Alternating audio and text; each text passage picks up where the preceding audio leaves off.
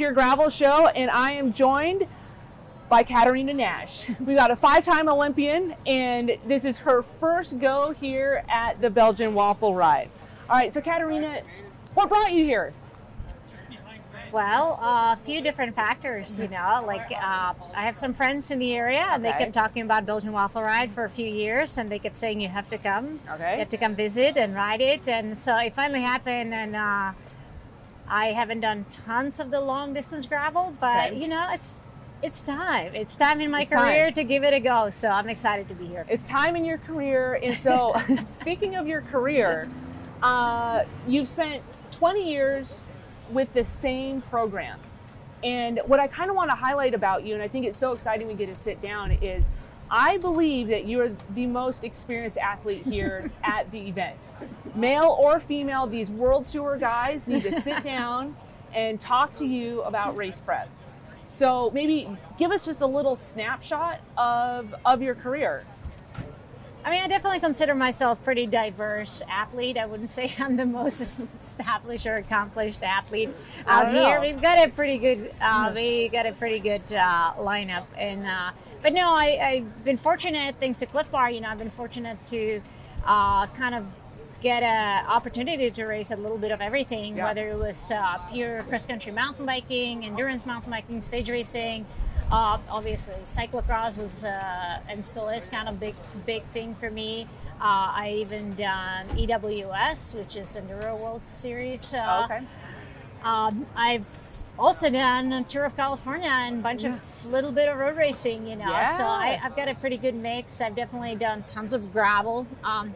I rode gravel as a kid growing up in Europe before we called it gravel, you know. So I'm just riding your bike. I've ridden all the bikes. You know, in theory, I've definitely got all the skills, but the 100-mile mark and the, you know, above that, like that's still, it's new to me, and it's kind of exciting because you can have this like 25-year-old career and still discovering new things, which is great. I love that about cycling. That gives me like the chili bumps. It's never boring, you know. It's never boring, and I definitely made an effort to keep evolving and trying new things because I don't want to race the same thing every weekend anymore, you know. So no, it's so smart. And when you hit that 100-mile mark, like you were racing at, you know, World Cup cyclocross races that were an hour long, maybe.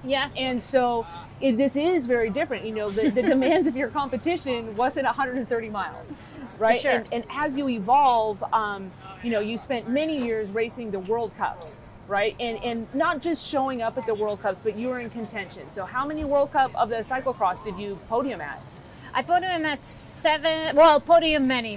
I don't know the number, but I won 7 cyclocross World Cups and 1 mountain bike World Cup. Oh, that's awesome. Yeah. That's so exciting. And looking at, you know, we're almost to the Olympics here, you know, everyone's rallying to go to Tokyo. How many times did you get to go to the Olympics? I'm a 5-time Olympian in 2 different sports, so mountain biking and cross-country skiing. So but when I say I've done it all, I kind of have. So, and that's I think is a real testament to your engine.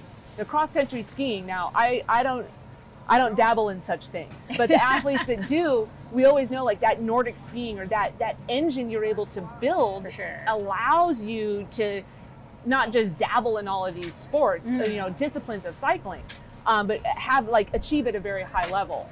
And now I've seen you 3 times so far since we've been here at VWR. You were at the gravel stoke ride yesterday with some pizza, and there were some beers, and there were baggy shorts. And then I saw you this morning hanging out with the big group doing the burrito ride. You're just embracing the event. Is that fun? Are you having a good time? I mean, I think that's why I'm still competing. Like it has to be good balance for me, you know. There's that focused training and there is that dedication to being, you know, fit and prepared for every event. But a big part of it is just being part of the community. Like I've had my share 10, 15 years of really being focused on that, like get on the plane, travel to Europe, come back, train, like don't have time for a lot of the fun events. And so Belgian Waffle Ride is just a perfect example where you can bring all the experience, the fitness, the seriousness on the day of the race but still have fun, be part of the community. And I wouldn't really want it any other way at this point. So if there is a burrito or beer and a bike ride and a bunch of cool people, I'd be there. Okay. All right. So note, that this is a great way for you to have this longevity in the sport, with your partner. And I think it's such a testament to your personality and to you embracing this whole athlete aspect that you've been with the same partners for 20 years. Yeah. I feel really fortunate for the support that Cliff Bar has provided me. I honestly got on the team as early in my early 20s, kind of thinking I just want to finish college. And while I'm here in the U.S., I'll go back to Europe maybe one day, And I really taken it onto a level that I didn't even imagine. I became a very successful mountain biker, very successful cyclocross racer.